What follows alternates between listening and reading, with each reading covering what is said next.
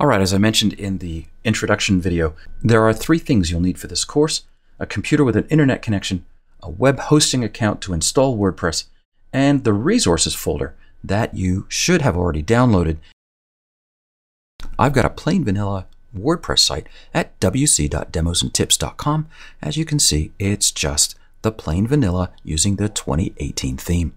I will say that you can do this course locally, but later on there'll be some things you just can't do because your WooCommerce site will need to connect to the internet. So as you can see, I've done absolutely nothing here except install WordPress. All right. Well, installing WooCommerce is pretty much the same as any other plugin. I'm going to click on Plugins. And you'll remember in the last video, I actually downloaded the plugin. You can do it in one of 2 ways. I'm going to click Add New. And at this point, I can either upload or just search for it. So I'm just going to go ahead and search for it. And you'll see WooCommerce. You'll also see a bunch of plugins that will come with WooCommerce, and we'll install a couple of those as we go. I'm going to click Install Now. And click Activate. Now, if you've been around WordPress for any length of time, you know, well, that's just about it. WordPress makes it incredibly easy to install plugins and enhance your website. All right, so we have a couple of things to go through right away. I'm in the United States, so I'm going to choose US, and then I actually live in Indiana, just outside of Cincinnati, Ohio. I'm going to put my address in here. Of course, I'm going to have the US dollar. I'm going to leave it set at both. I'm going to allow WooCommerce to collect non-sensitive diagnostic data and usage information. Now, this is completely right up to you, but frankly, it's always helpful when they can get that kind of information to make sure the plugin is working properly. Click Let's Go. The next screen is all about payment options. Now, I'm going to use Stripe because I have an account at Stripe. I don't need to create a new account, but if you don't have an account at Stripe, go ahead and click that button, and it's going to ask for an email address.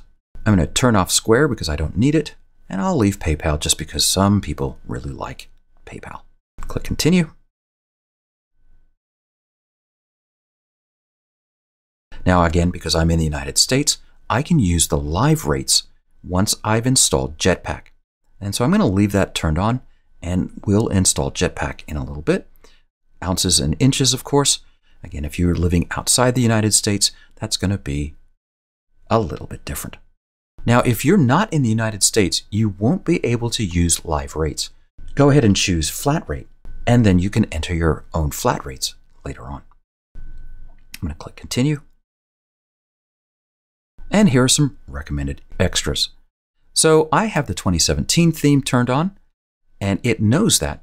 I'm going to tell it to go ahead and use Storefront because that's the official free WooCommerce theme.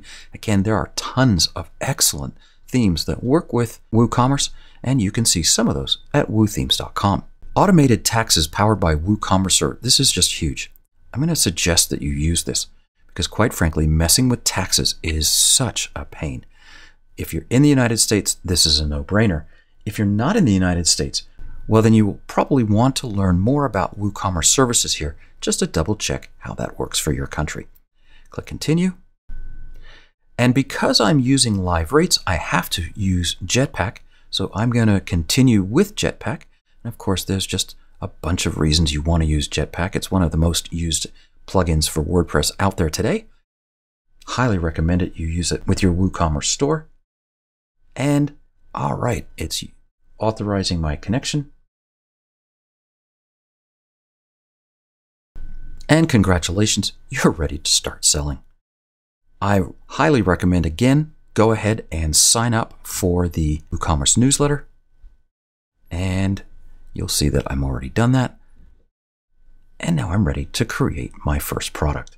Congratulations, you've installed and configured WooCommerce as far as you need to go in order to start selling anything. You can watch the guided tours.